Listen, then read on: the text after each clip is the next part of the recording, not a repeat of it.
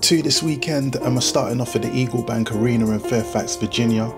This one's brought to you by Tom Brown's TGB Promotions, and it's going to be broadcasted on Fox in North America and ITV4 in the UK.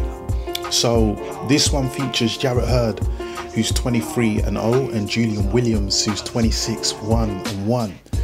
We got 3 straps on the line in this particular fight. It's the IBO, the IBF and the WBA on the line. Williams is ranked number 4 by the WBA and he's ranked number 1 by the IBF. Now, Hurd is 28 with 23 wins, 16 of them by KO, giving him a KO percentage of 70. Williams, on the other hand, is 29 with 26 wins and 16 KOs, giving him a KO percentage of 62. Also on this undercard, we've got Paulus Ambunda and Fulton. Now, this is a 12-round fight for the IBO World Super Bantamweight title, so you might want to look out for this. Just to give you some statistics, Ambunda is 27-2-0 and Fulton is 15-0. These are the 2 fights of significant interest on this particular fight card, and let's keep it moving. Next up, we move over to the Convention Center in Tucson, Arizona. This one's brought to you by Top Rank and Paulus Boxing Promotions, alright?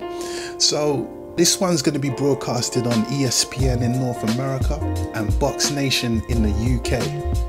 And it features Miguel Berchelt and Francisco Vargas. So Berchelt is 35-1-0 and Vargas is 25-1-2. The WBC Super Featherweight strap is on the line here.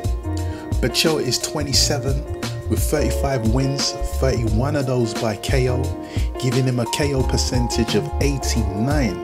Vargas, on the other hand, is 34 with 25 wins, 18 by KO, giving him a KO percentage of 72. Now, Vargas is ranked number 1 by the WBC, and Berchelt is not ranked by any of the other sanctioning bodies. But the fight I'm looking forward to the most on this card is Emanuel Navarrete versus Isaac Dogboe or Dogboe.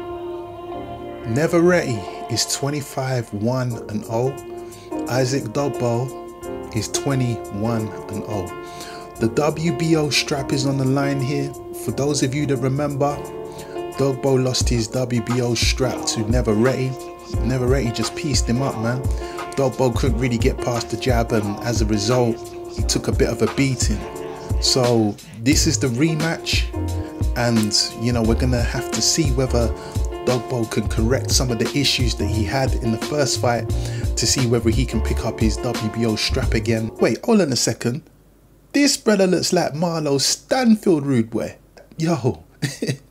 Anyway, a lot of people, you know, were kind of gunning Dogboe and saying that, yeah, he got pieced up and rah. But look, listen, I still ride with Dogboe, man. I hope that he's corrected some of the issues that he had in the first fight, as I say. I don't know whether he has or not. I don't have a line into his camp, even though he trains just down the road from me. But, you know, it's pretty clear what he needs to work on. And Dogboe is a warrior.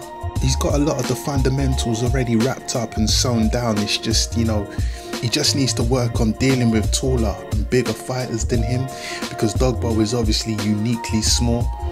Needs to work on his defense a little bit. But a lot of people also have written him off before the fight has even, you know, begun, and said, look, man, you know, because he took such a beating in the first one, people were just convinced that, you know, there's nothing that he can do to avenge the loss. And I'm saying, nah, man, like, give him a chance, innit? Like, he realizes his mistakes. I've listened to some of his interviews and that, and let's give him a chance and see what he can do, man, because I know he's a warrior. Do you know what I mean? And in actual fact, I know that Dogboe is better than Navarrete. It's just some fundamentals that have let him down in the fight.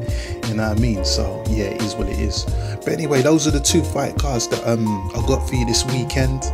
Let us know your thoughts and opinions and all that. I'm out.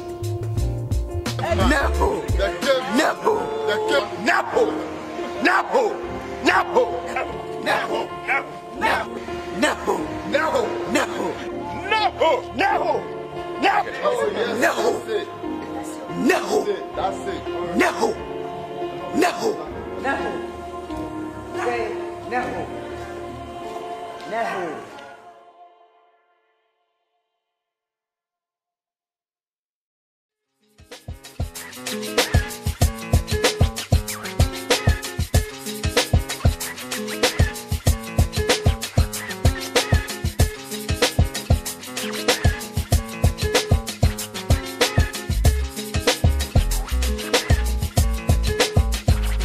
I'm struggling to keep my eyes open, but now she's crying down the phone saying her guy's hopeless. And yo, she knew from the beginning, but ignored the notice. Guess she was hoping he was open to show his devotion. Forever floating in an ocean, erotic emotions. So what's the notion that can bring her to this very moment, where she is doubting her decision for the one she's chosen? She telling me it went from perfect to lots of commotion. He passed the blame to her whenever she be outspoken, and then they argued to the point where she need ibuprofen. Mascara running, she was stunning, now her eyes are swollen. He treat her like he a remote, cause he is so controlling. And all this time I'm thinking I don't even have a clue.